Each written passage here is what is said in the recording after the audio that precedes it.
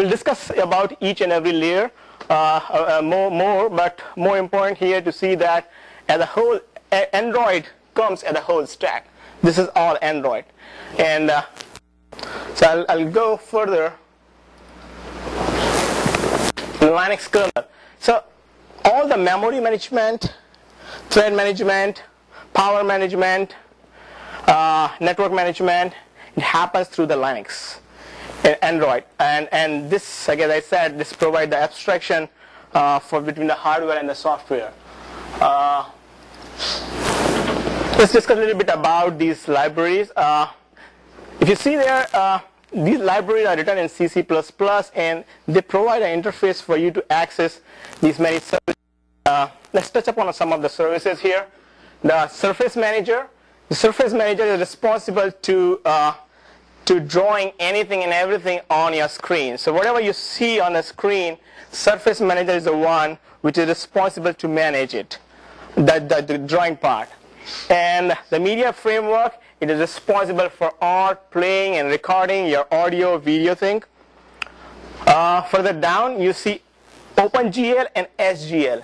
These are the graphics rendering engines. So Android has implemented this, they are open source. OpenGL is for 3D. SGL is for 2D graphics. FreeType is a similar font, special fonts. SSL, you know that, it's a secure socket layer. SQLite, this is a database. It's an open source again, SQLite, and it's a tiny database, it's pretty good. You can do all the many operation of all basic operation of SQL as you do on a database on SQLite. WebKit is a browser engine. It's the same browser engine what is being used in Safari. So, and Android has tuned this for the small devices. So pretty good stuff. libc is a standard libc library for the C++ programmer. So if you are doing the native app development, you would be using it. Okay, this is our area. This is what you care about, Android runtime.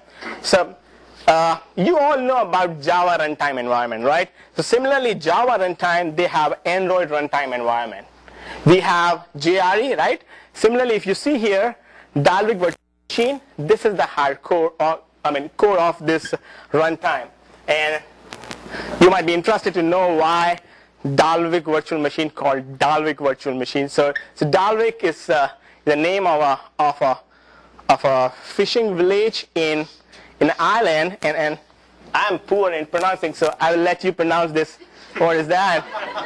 So this island. So and this name is given by Dan Bornstein, and the engineer who wrote the Dalvik virtual machine. So Dalvik virtual machine is something similar to the virtual machine, a Java virtual machine, but it does not deal with the .class file. It deals with the .dex file. So Dalvik virtual machine has specially tuned to run on a small devices, and the way they have designed is that multiple instances of Dalvik virtual machine can run in a small phone. And the way they are able to achieve that efficiency of running multiple virtual machine and giving an absolutely rich user experience and efficient usage is by a process called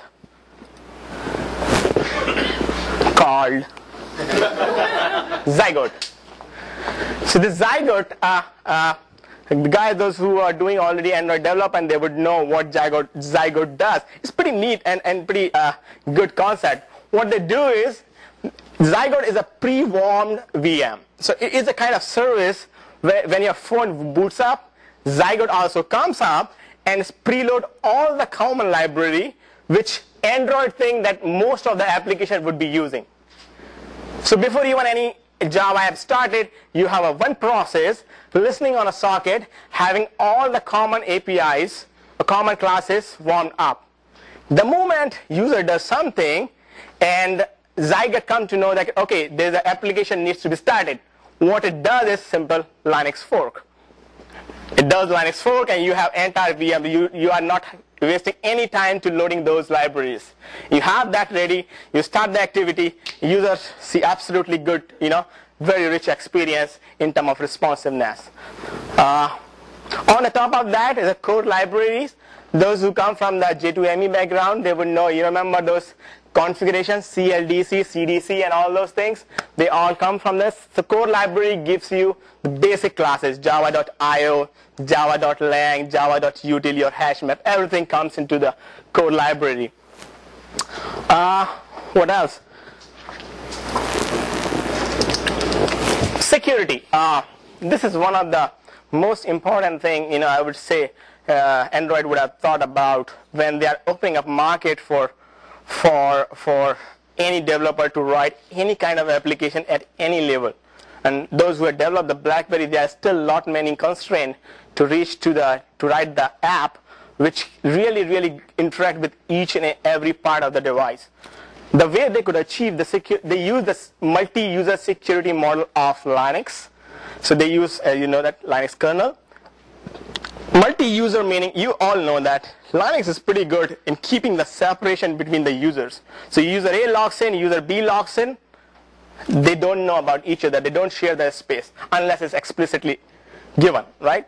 Now, you might be thinking like, in a phone, how many user is going to log in, right? What they do, they know that only one user will be logging in, but for them, every application in Android is a new user.